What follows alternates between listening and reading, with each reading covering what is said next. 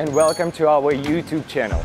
Today we're located in Kiev, Ukraine, and we're gonna talk with our friends Doc Catalyzers, guys who dealing with the car catalyst, and today we're gonna talk with the site.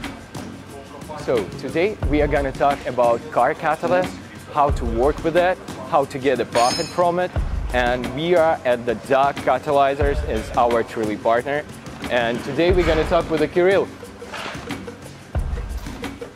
Good afternoon. Kirill, could you please tell us what we'll be doing today, where we will be at, and what are you going to show us? Sure. Today I'll give you a quick tour.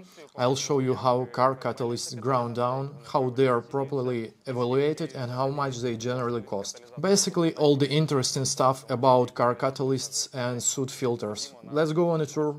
Awesome, let's go. Let's head up to the second floor to our office.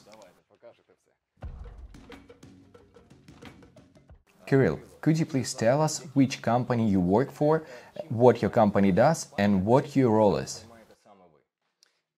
Look, you're currently in Catalyst Doc company. We buy car catalysts, soot filters, anything that contains precious metals. I'm the office manager here. I evaluate and grind down the car catalysts, and we also do some advertising. So if you need a guy who will give you more after the grinding, that's me. We will show you and explain to you the evaluation and grinding process using this Ford Focus.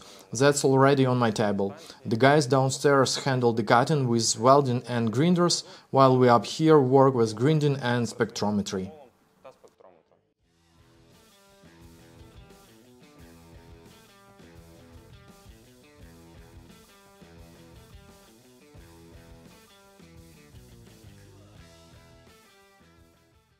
Kirill, so this is car catalytic converter. Yes, it's a gasoline car catalyst. It's located right after the engine. You can see its condition when cut open. More precious metals are applied to the front part at the factory and less on the exit side. Over time, these precious metals burn off, especially on the front side where concentration was bigger. Got it. Could you please explain in general what are automotive car catalyst converter and what are they used for? Car catalysts are basically ceramic neutralizers where chemical reactions occur due to temperature and the presence of precious metals like rhodium, palladium and palladium. They break down to CO2 and NO2 into substances that are safer for the environment. Got it. Why do people sell used car catalytic? Well, because we need to gain palladium and other precious metals, and the easiest way is to recover them from used car catalysts. These are recycled materials that get processed in factories and then go into making new catalytic converters. Precise sensors or even jewelry that's coated with palladium. So the catalytic converters are recycled to make new ones? Yes, new car catalysts. But the main reason people bring this in to make money on them, correct? Yes, exactly. You can make a decent amount with this because rhodium, palladium and platinum are rare earth precious metals and that's are really expensive. Is it important to use X-ray fluorescence analyzers for evaluating these catalytic converters? Absolutely. It's crucial because the X-ray analyzer provides an accurate assessment of how much precious metals is in the catalytic converter. By the way, the evaluation process looks like this. I have a device here, it's kept hidden because it's expensive. The Prospector 3 allows us to accurately assess whether it's a ceramic or metallic catalytic converter. This is a preliminary analysis before grinding, so we see how much rhodium and palladium is present. For example, if it's 100 for rhodium, that's 0.1 gram. If it's 2000 for palladium, that's 2 grams. I see. So an X-ray fluorescence analyzer is a pretty expensive piece of equipment. equipment. Yes. How quickly does it pay off itself, if it does at all? Well, it definitely pays for itself. The catalytic converter and the coating in it are expensive. But how quickly it pays off depends on the market rate for precious metals. What should everybody know before entering this business? Initially, you should understand what automotive ecology is, what it consists of, and what precious metals are. Then you can start attracting new clients and educate them on how long a catalytic converter lasts, its lifespan, and when it needs to be replaced. What risks should be considered? The risks include market volatility. You might buy a catalytic converter at one market rate today, and tomorrow the market crashes, make it significantly cheaper. Then you have to decide whether to continue working or wait, not buy any more converters and hope that market rebounds so you can offer higher prices to client. So you need a long-term perspective. So you need to control and evaluate the market as it dynamically rises and falls. Yes, because we don't control the precious metals market. Could you please tell us, is it possible to scale the business and how exactly? Scaling is definitely possible. We have services like Nova Poshta that help us operate throughout Ukraine and attract new clients from all over the country. We also have branches in cities like Kharkiv, Vinnytsia and Odessa. So we are currently operating in 4 locations. We started scaling from Kiev and expanded from there. Your company is a successful example of scaling in the catalytic market. What are the key aspects of scaling? The 3 key aspects of scaling are, first, honesty and transparency with our clients. A clear and satisfactory calculation ensures that clients return with friends and recommend us. Second, accurate assessment using a spectrometer to keep things transparent. Third, advertising, which can be done anywhere as long as it remains honest and transparent. If we say we are buying at 10,000 and then assess the client's item at 8,000, that's not transparent. Now I want to show everyone the proper evaluation of catalytic converters, including grinding, spectral analysis, and today's market rate. Let's go. Let's go. We take the unprocessed catalytic converter and head to our grinding workshop.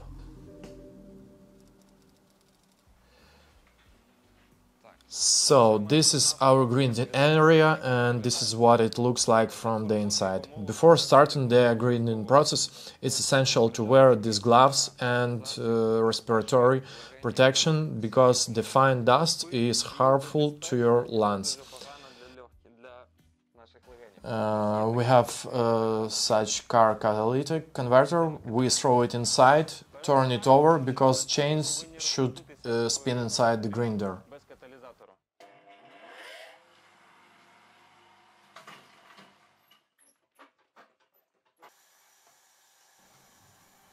This is how the grinding of a ceramic catalytic converter happens.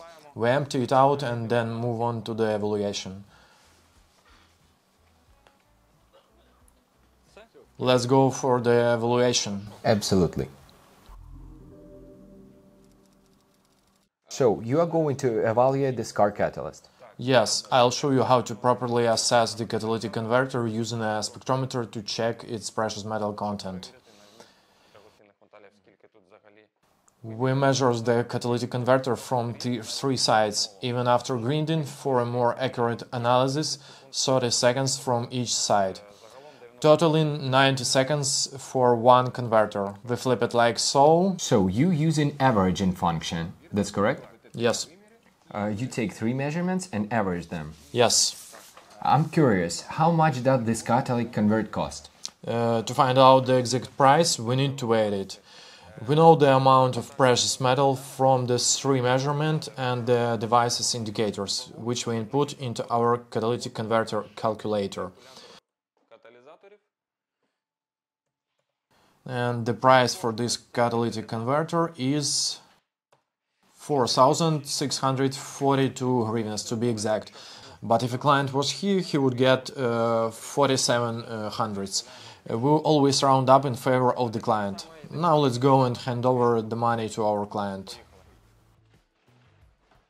Our accountant has just calculated the sum for the catalytic converter and we are about to hand it over.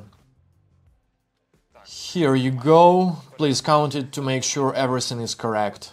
This is an example on how we operate every day, assessing catalytic converters to the maximum. Can you explain which catalytic converters contain precious metals and which don't? Is it even possible? Yes, it's possible. All original catalytic converters have markings that can help identify whether they contain precious metals or not. However, there is a catch. When a car comes in from Europe, it's a 50-50 chance it could have an original or a replacement, meaning a non-original catalytic converter. They may look the same, but the markings won't match, and there won't be a precious metals inside. The only way to confirm this is by cutting it open and analyzing it. So you can check it using a spectrometer? Yes, only with a spectrometer. And if it's a fake car catalyst, it won't show you precious metals at all? It might show tungsten. Ah, so just tungsten and that's it? Yes. So that's how you can differentiate them? Yes. There won't be any rhodium, palladium or platinum in it. It has no value. Understood. Kirilo, your company has been in this business for a long time. Have you ever calculated how much your company would lose or under-earn if you didn't have any X-ray fluorescence analyzer? We have regular clients who are distributors. They don't have an analyzer. They might buy, for example, 10 catalytic converters for 5,000. They bring them in and after analysis we find out that the actual value of the catalytic converters based on the precious metals present is only 3,000. So without a device they can easily deceive themselves. It's good for their clients because they offer more, but in the long run they can sustain their business without an analyzer. Naturally, any revenue a company makes depends on its customers. Is that correct? Yes. It all depends from profit, for sure. How does your company attract customers? Well, first of all, you need a website. Then you need to be active on social media platforms like TikTok, Instagram and YouTube. We also create videos on YouTube. Have you ever used other analyzers? And if so, did you notice any difference between them? Yes, we have had several analyzers during our years of operation. What I like most about our current device is its speed. It shows the precise amount of precious metals within the first 3 seconds of the analysis. There was another device that took 15 to 20 seconds to show the same data. There is also the matter of convenience. You don't have to keep holding the trigger, just press it once and wait for the analysis to complete. Why is speed so important? How does it impact your business? Speed matters because it's about customer orientation. We often have 3-4 clients arriving simultaneously, causing a line. They are waiting for their analysis to be completed to get the maximum value. Another aspect is when we do unboxing videos. We can either record for 1 minute while waiting or 15 seconds, showing our client the actual amount of the precious metals present. So you do the valuation right away? Yes, speed is the key to success, along with quality. In summary, if you want to work efficiently, quickly and give your client the maximum amount of money, you should buy the Prospector 3. It allows us to work both quickly and accurately, which is everything we need. Great. So, to summarize, going back to the 3 most crucial aspects of scaling a business, you mentioned honesty and customer orientation. Would it be right to say that the spectrometer impacts both by increasing speed, thus covering 2 of the 3 key points? Exactly. All these points lead us back to this device, the Prospector 3, because it allows us to work both quickly and accurately, and our clients are always satisfied. Kirilo, thank you so much for your time today. It was a pleasure speaking with you. And thank you for visiting us. We have shown and explained everything as it is. Feel free to visit us again. Thank you everyone for watching this video about car catalyst.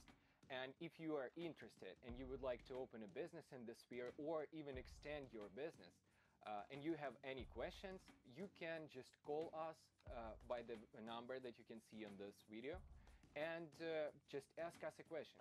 Or you can email us and our managers will be happy to assist you with that. Just like our video, click the bell button, subscribe to our channel, and will be with us. Stay tuned and see you soon.